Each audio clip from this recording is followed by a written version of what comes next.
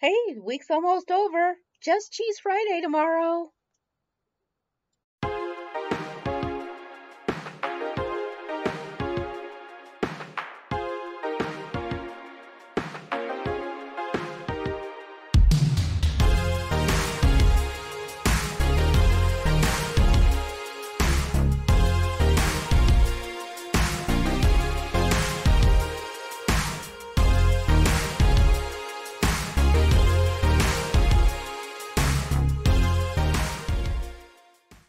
Hey, good morning. Happy Thursday.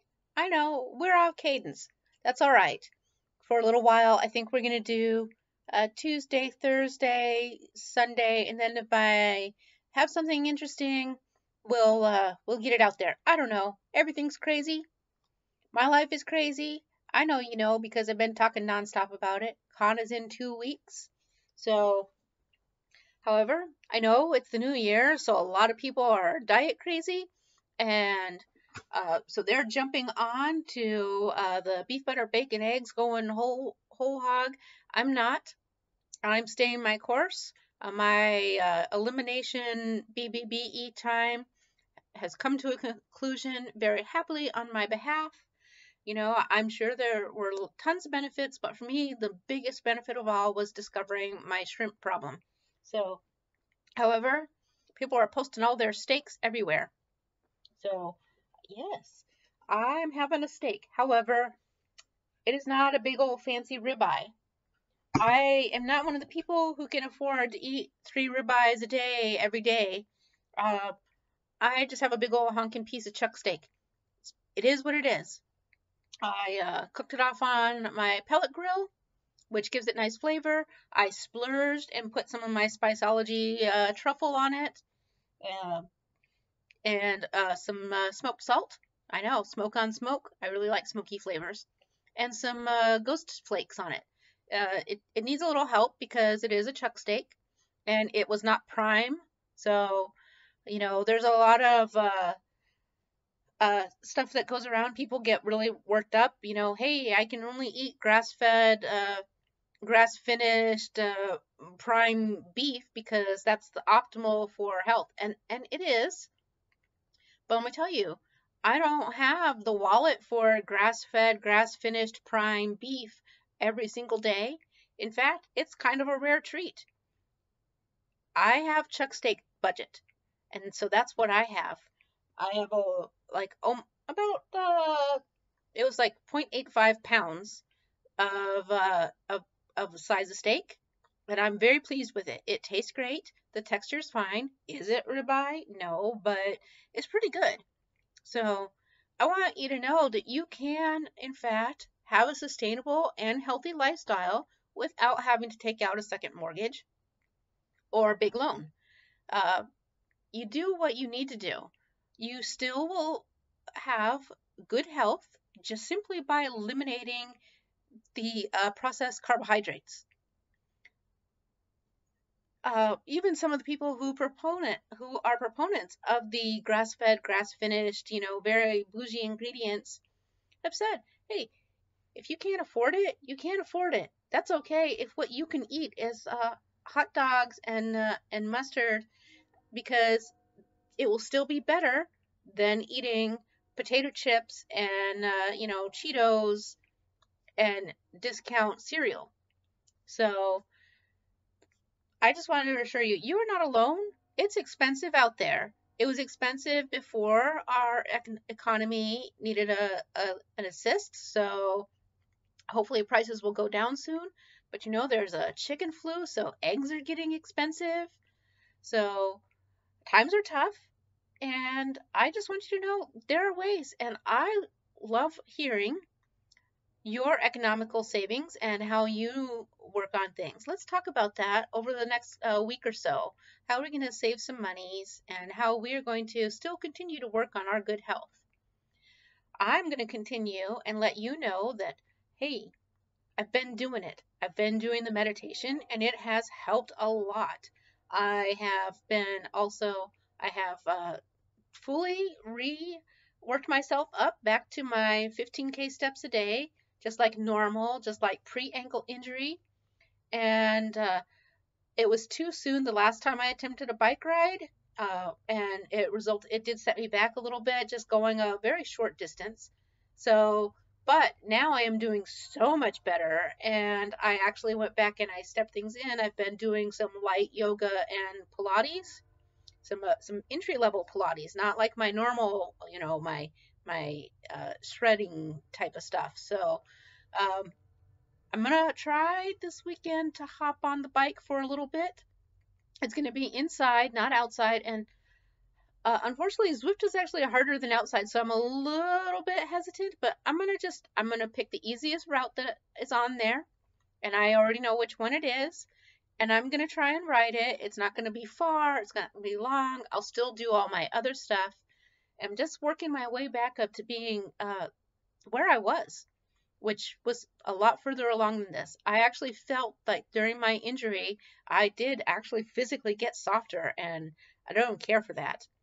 It's not like some kind of misery thing, but when you've been in another spot and you know how to get there and you can't do it because of an injury, it's very frustrating.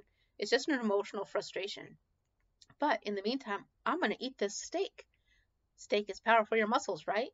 Oh, and one other thing. Oh my gosh, these weather fluctuations are killing me.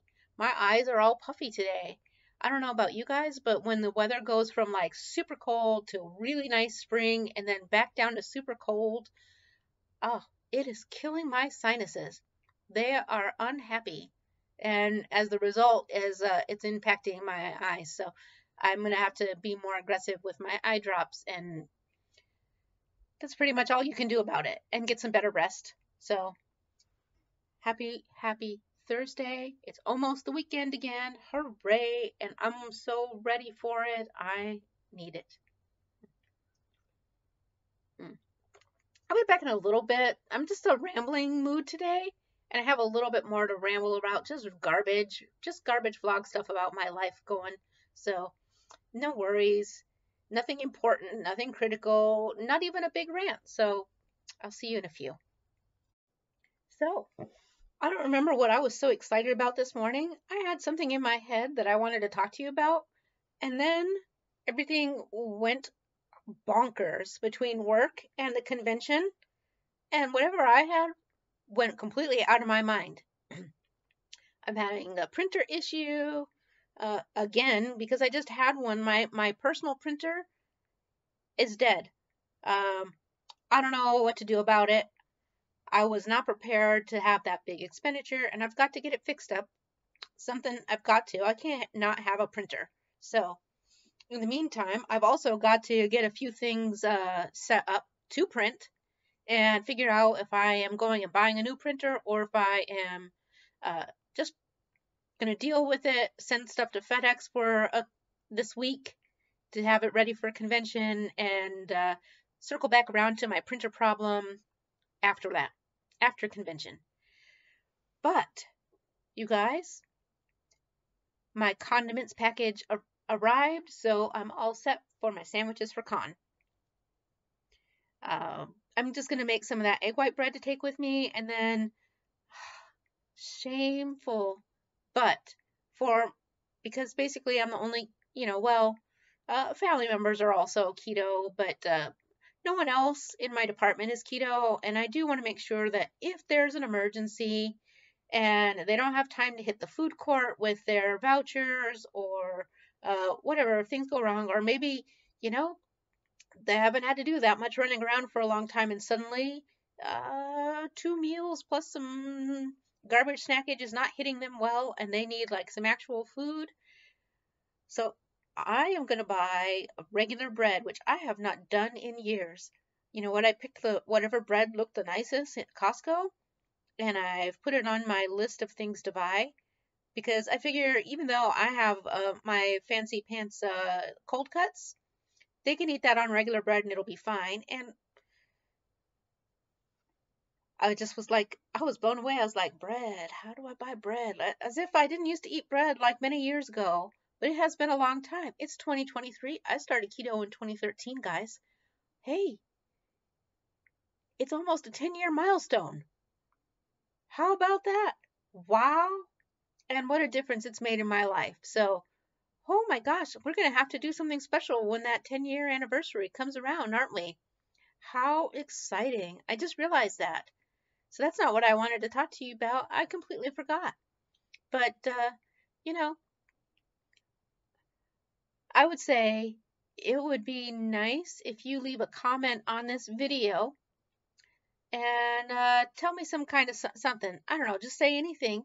Something nice, something positive, something encouraging to you or others or something. But you definitely want to leave a comment on this video. And that's all I'm going to say about it. But you will regret it if you don't. So I will talk to you all later. You have a fantastic day. Oh, and my other meal today, after my big honkin' piece of meat, I had a hot cereal using the sticky bun keto chow.